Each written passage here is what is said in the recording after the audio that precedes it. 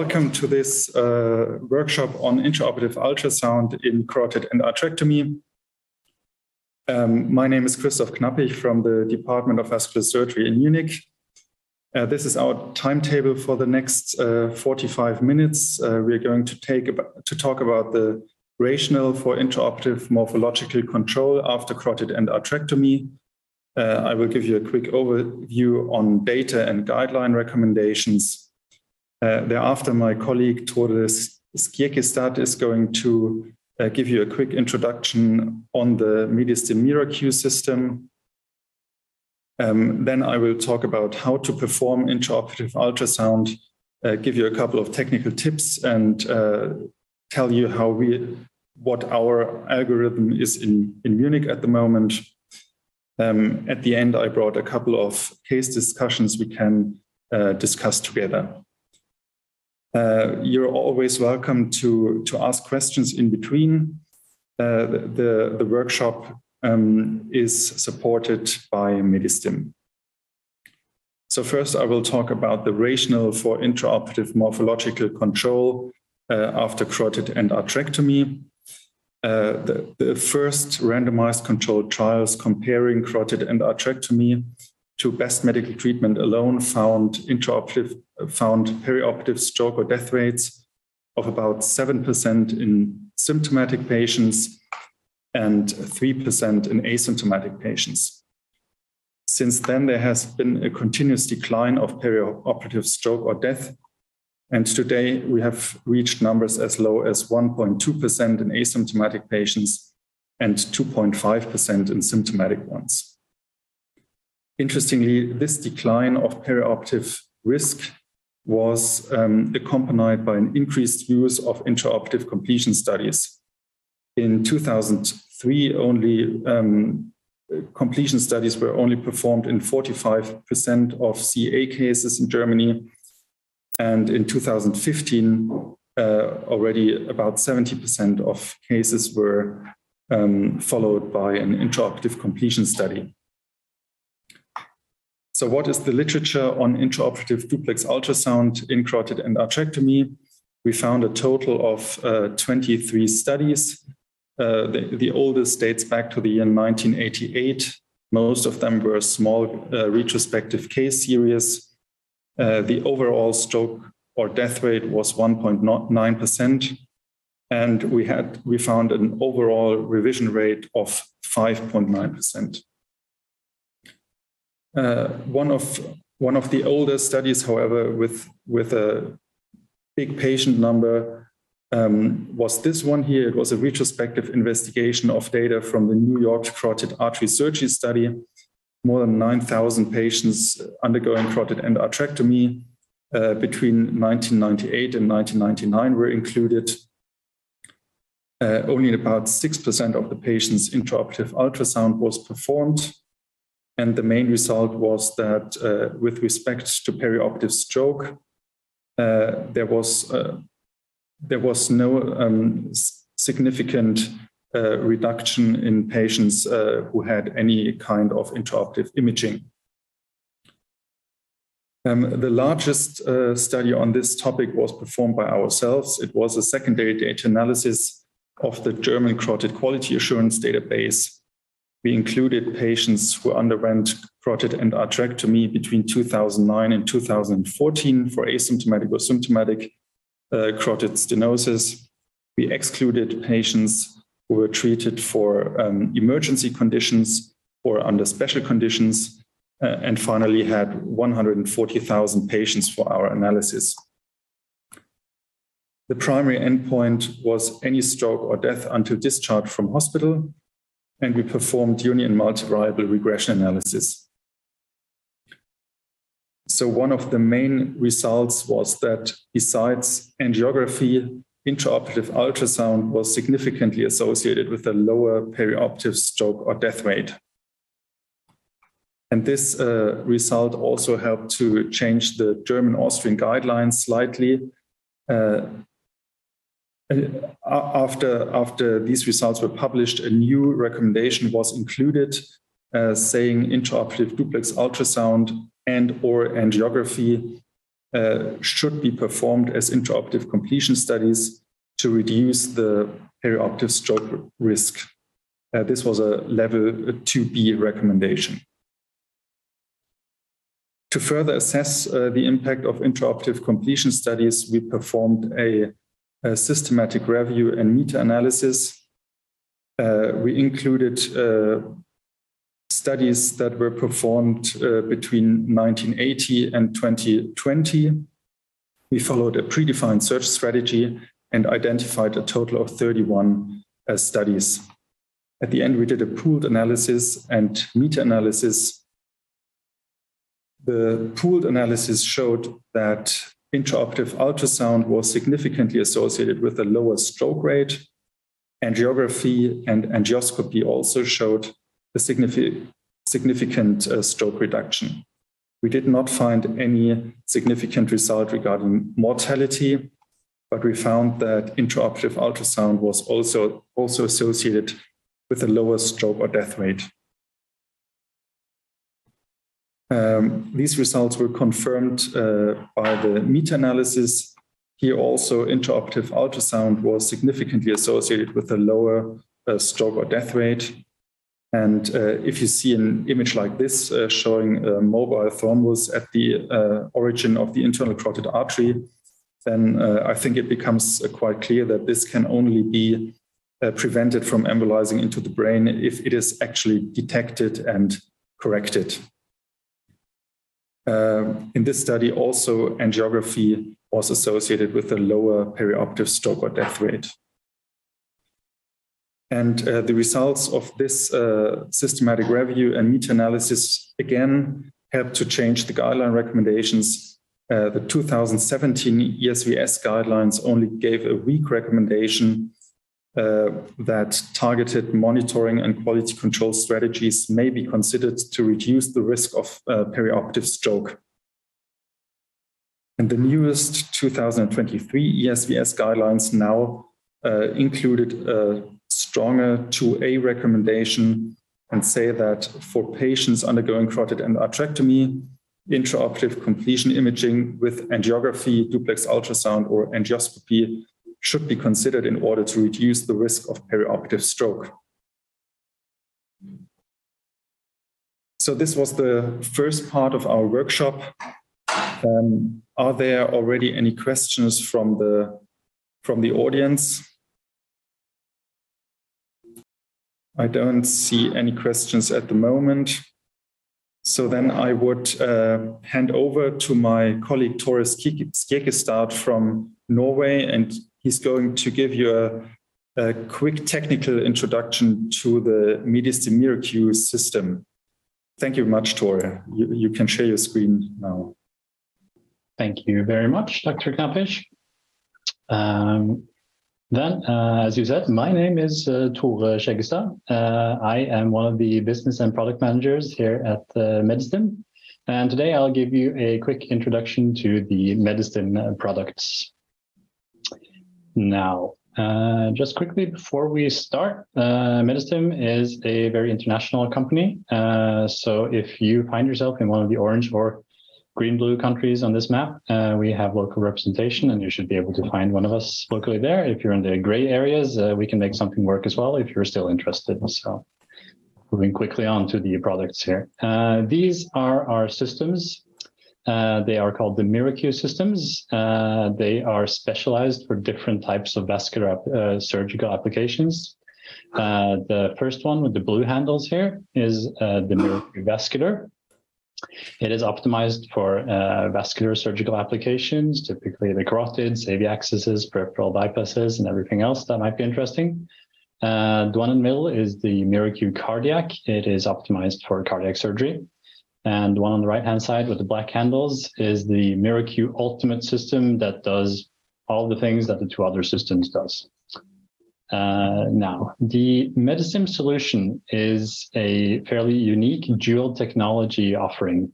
It combines the transit time flow measurement technology that gives you accurate and robust flow measurements with high-frequency ultrasound imaging that is very good at assessing the vessel morphology and just generally seeing what is going on inside of your vessels.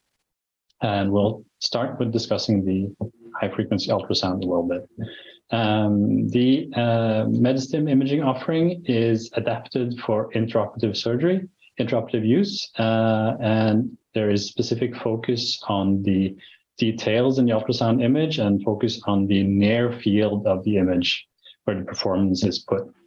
The system, of course, cannot function by itself. It needs a well-designed probe as well.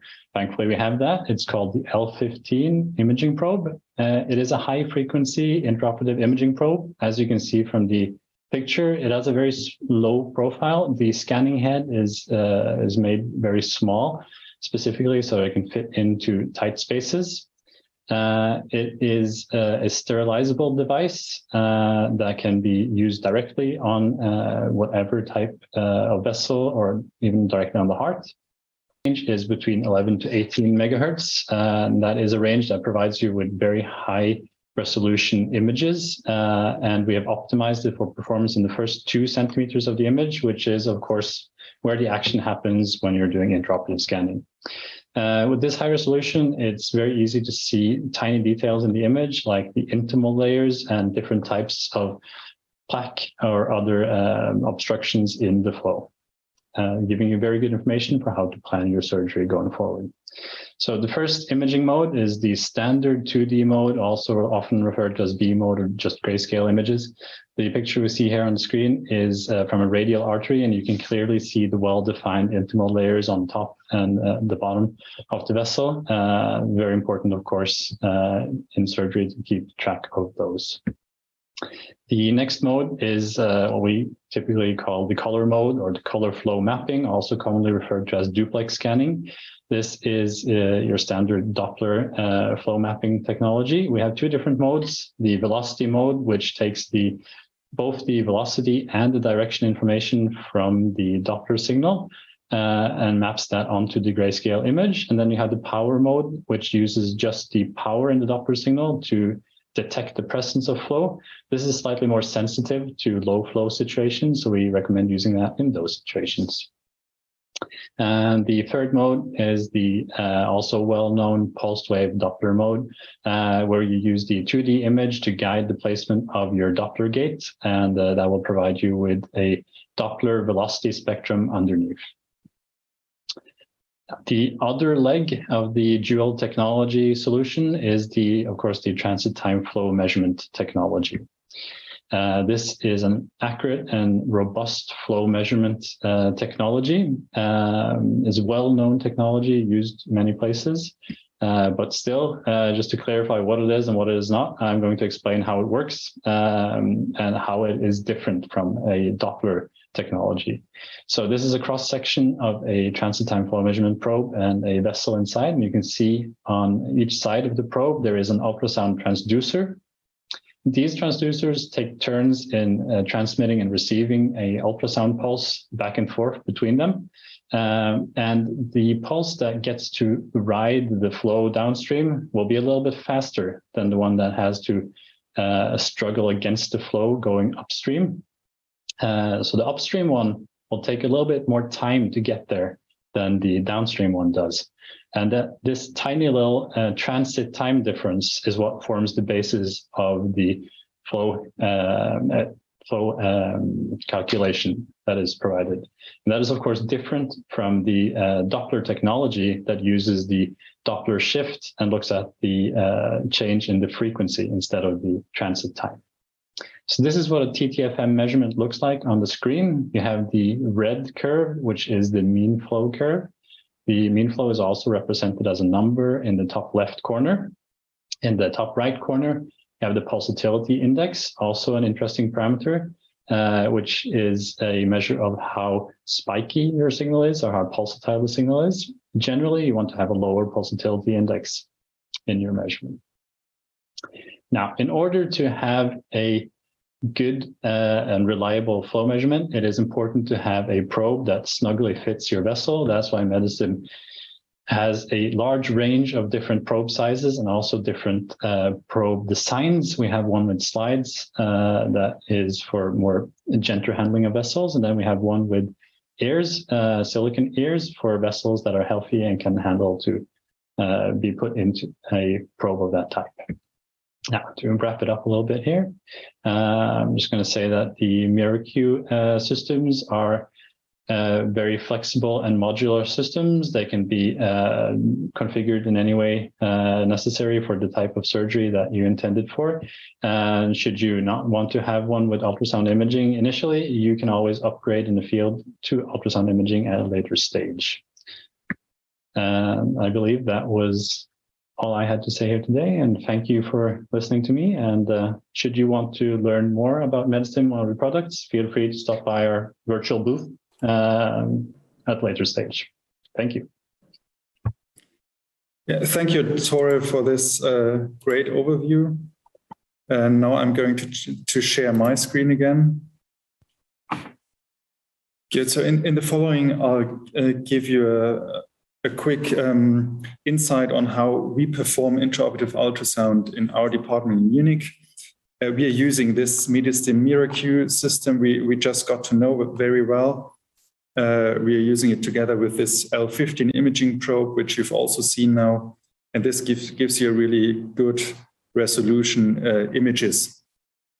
Tore also mentioned that you can use it together with a sterile sleeve. We are using it together with a sterile sleeve because if you want to do a couple of cases in a row, then it might take you too long to sterilize the probe to use it without a sleeve. So we started using it together with a sleeve, and we don't have the impression that the image quality is getting worse. You can do images in 3 modes with this setup. So this would be the 2D B mode scan. Here you can see an ultrasound scan right after carotid endarterectomy. This would be the distal end of the endarterectomy site, which looks pretty well in this case. This is the duplex scan. If there would be some stenosis, you might see some aliasing phenomenon, and that's the pulsed wave Doppler. Here again, at the distal end of the endarterectomy site, you can see the distal intimal step, and you see a peak systolic velocity of 98 centimeters per second, which is perfectly normal. This is our workflow. So we're starting with a transverse scan of the whole carotid bifurcation. You can see the common carotid artery splitting up into this is the internal carotid artery. Here you would see the external carotid artery, and that's the vagus nerve right adjacent to the artery. Thereafter, we are doing longitudinal scans in all 3 modes. So we are starting to do a longitudinal scan at the proximal end of the endarterectomy. This would be in the area of the common carotid artery. Here's some residual plaque, but nothing we would revise and correct. PV Doppler showing 49 centimeters per second peak systolic velocity, which is also perfectly normal. Thereafter, we're doing a longitudinal scan at the distal end of the endarterectomy site. This is also a normal result and nothing we would revise and correct. And we're doing also longitudinal scans in areas found to be suspect during the initial transverse scan. It can be quite challenging to interpret the defects and to decide whether you should revise and correct a defect. So we implemented criteria from the literature into a 4-stage rating scale. On this scale, no defect means that there's a smooth vessel wall, there's no narrowing, no angulation, no false lumen. In the duplex scan, there's no aliasing phenomenon, and the peak systolic velocity usually is below 100 centimeters per second. So this would be an example of a perfect result, and you would not consider to revise this, and because there are no defects at all. Stage 2 on this rating scale are minor defects in which you might consider an operative revision. There might be some irregularities of the vessel wall. There may be a narrowing below 30%. There might be intimal flaps smaller than 2 millimeters in the internal carotid artery or smaller than 3 millimeters in the common carotid artery. There might be an aliasing phenomenon in duplex without any morphologic defect, and the peak systolic velocity usually is below 150 centimeters per second. So these would be minor defects, smaller intima flaps in the internal carotid artery, but definitely smaller than 2 millimeters in size. Major defects are those in which an operative revision is recommended. There might be some narrowing above 30%. There might be an intima flap in the internal carotid artery larger than 2 millimeters, or in the common carotid artery larger than 3 millimeters. There might be a dissection or an occluded external carotid artery. You might find an aliasing phenomenon with a morphologic defect, and the peak systolic velocity might be above 150 centimeters per second. So this would be a major defect. You can see an intima flap in the internal carotid artery, which is larger than 2 millimeters in size. And severe lesions are those in which an operative revision is definitely mandatory. These might be a high-grade stenosis. There may even be a valve mechanism or a total occlusion of the internal carotid artery. Peak systolic velocity may be above 300 centimeters per second, or there might be no flow at all. So this would be an example of a severe stenosis. This is the distal end of the endarterectomy site. The intima step is lifted up by the bloodstream and causing a high-grade stenosis. You can also see the aliasing phenomenon in the duplex scan, and although the peak systolic velocity is not elevated, you can see this broadened spectrum, which also indicates a high-grade stenosis. In our institution, traditionally, we were using angiography as intraoperative completion studies. And when we started to use intraoperative ultrasound, additionally, we often saw that the angiogram showed a completely unremarkable result, like in this example, with no lesion at all in the internal carotid artery, but the corresponding ultrasound showed a high-grade defect. And this was the reason why we performed the so-called CIDAC study. CIDAC stands for Comparison of Intraoperative Duplex Ultrasound and Angiography in Carotid Endarterectomy. We included 150 patients prospectively, and in all patients we performed angiography and intraoperative ultrasound subsequently. Post-operatively, the intraoperatively obtained videos were assessed by 3 independent blinded investigators, and they were rated according to this 4-stage rating scale I've just shown to you. The main result was that intraoperative ultrasound detected a total of 22 high-grade defects, which was significantly higher than the 9 defects detected with angiography. That's another example, the angiogram showing a perfect result, no stenosis at all, but the corresponding ultrasound showed a couple of intima flaps at the distal end of the endarterectomy site, but also further proximally. It was revised and corrected, and these intima flaps were removed successfully. We also calculated Kendall's coefficient of concordance to assess for the inter-rater reliability of both techniques.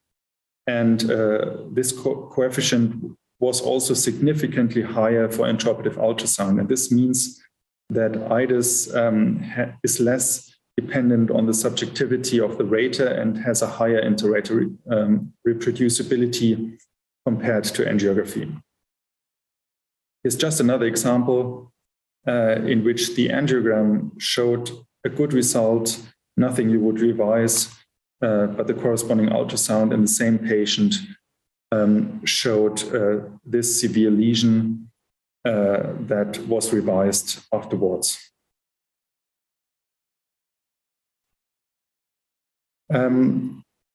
So for the last part of this workshop, I brought a couple of interesting cases that illustrate the value of this technique.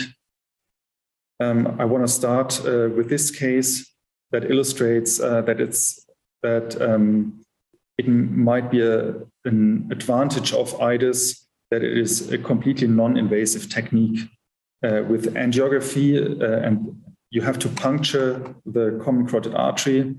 And in very, very rare cases, you can even cause a dissection with this puncture. In this case, for example, this happened. Here you can see the dissection. This was also confirmed by the ultrasound. Here you can see the dissection membrane. This is the false lumen. That's the true lumen of the dissection. That's the transverse scan, also showing both lumina with the membrane in between. So it might be a huge advantage that intraoperative ultrasound is a completely non-invasive technique. This is a typical image we often see after eversion and arthrectomy, because with eversion and arthrectomy, you don't have as much control of the distal end of the endarterectomy site. You can't place any tacking sutures, and so it can happen that the distal intimus step is lifted up by the bloodstream, and that's a typical image we see after eversion and arthrectomy. This was after correction. You can't see any lesion anymore. That's another example. Here you can see a thrombus at the origin of the internal carotid artery. That's the longitudinal scan, also showing thrombotic material adjacent to the arterial wall. That's the corresponding duplex ultrasound. That's the pulsed wave Doppler of the same patient. And after correction, you still saw a couple of intima flaps in the internal carotid artery, but this is nothing you would or you should revise, and that's the duplex scan. It is often a difficult decision whether to revise and to correct a defect, because you can also make things worse when you revise the artery, and I think this case is quite good to illustrate that. So in this case, we had some residual plaque at the origin of the internal carotid artery. This was the pulsed wave Doppler. We also had a slightly elevated peak systolic velocity, and here this residual plaque. So we decided to revise and to correct that. After revision, it looked even worse. And while we were doing the ultrasound, we saw this huge thrombus in the internal carotid artery building up. So it's always important, if you correct defects, that you consider to give another some more units of heparin, because of the additional operating time, you might get a problem with the anticoagulation, and thrombus clots might form. So this was revised again, of course. Thrombus was removed. And at the end, this was the result, still with a couple of intima flaps. But you always have to know when to finish, because otherwise things can get even worse, as we've just seen, and you might risk a stroke. Here's another case. You saw some floating intima flap in the internal carotid artery, which was subsequently repaired. Afterwards, there was an unremarkable result. Here you can see some artifacts, which is probably due to air bubbles in between the sterile sleeve and the imaging probe. So you always have to be careful that there's no air in between the sleeve and the probe. Otherwise, you can get those kinds of artifacts.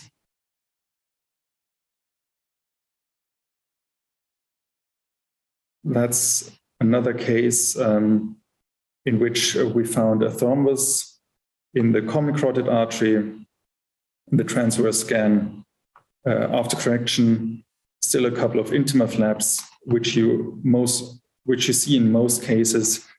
but nothing you should revise again.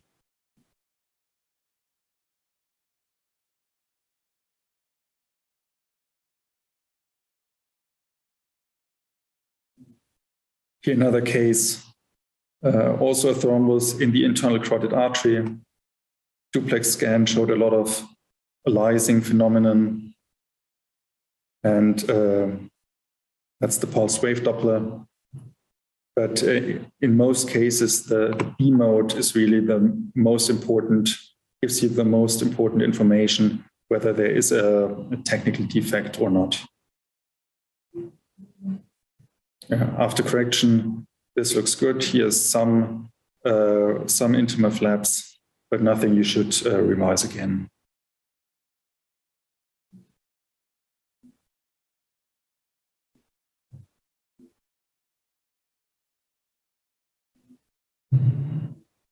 Here you can see an intima flap. Often when you see something like this, this might not necessarily be in the lumen of the artery. It might be at the lateral wall. So it's always worthwhile to perform a transverse scan and to see if this is really in the lumen or if it's just hanging at the side of the artery. This was a case in which we had a dissection intraoperatively. So here again, the duplex ultrasound shows this dissection membrane and the two lumina. This case I've shown to you already. Here's a huge thrombus at the origin of the internal carotid artery. Here's a similar case also with a huge thrombus at the internal carotid artery.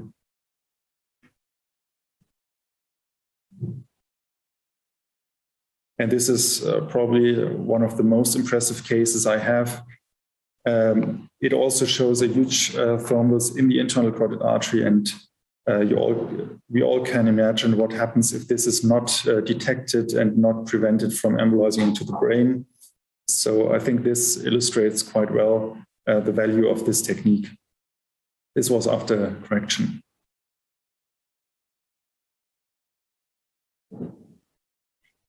So coming to the end of this workshop, I'd like to conclude that the intraoperative use of intraoperative completion studies might have contributed to the improved outcomes of carotid endarterectomy. There are no randomized controlled trials to date, but non-randomized trials indicate a beneficial effect of intraoperative ultrasound. And this is also why recent guidelines recommend the use of intraoperative completion studies. Compared to angiography, IDUS has a higher sensitivity to detect defects, and it has also a higher inter-observer reliability compared to angiography.